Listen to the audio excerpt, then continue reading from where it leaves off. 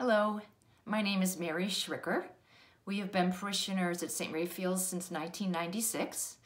I was asked by the parish to comment on the role of friends and fellow parishioners in nurturing my faith, specifically through the Women's Bible Study.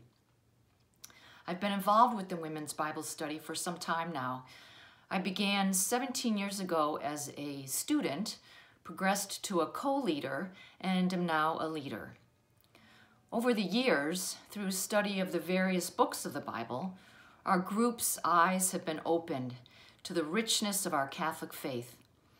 Bible studies from thousands of years ago still speak loudly to us as we apply their lessons to our current lives and problems. Even if I've heard or read a particular Bible verse hundreds of times before, I still find myself muttering after our group's discussions, "I never thought of it that way."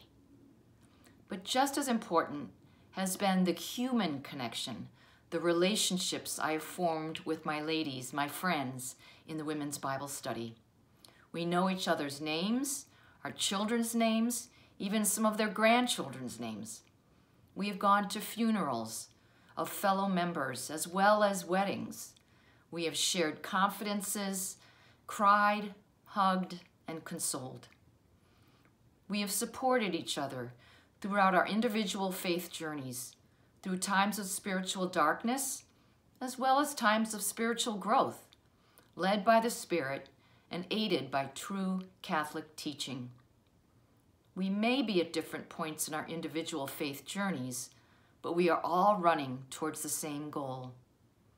So I encourage you to seek out the many adult faith formation opportunities offered through the parish. Faith formation is not just for kids.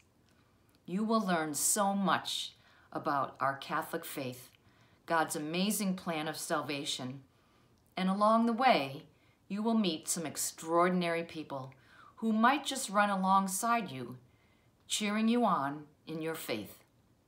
Thank you.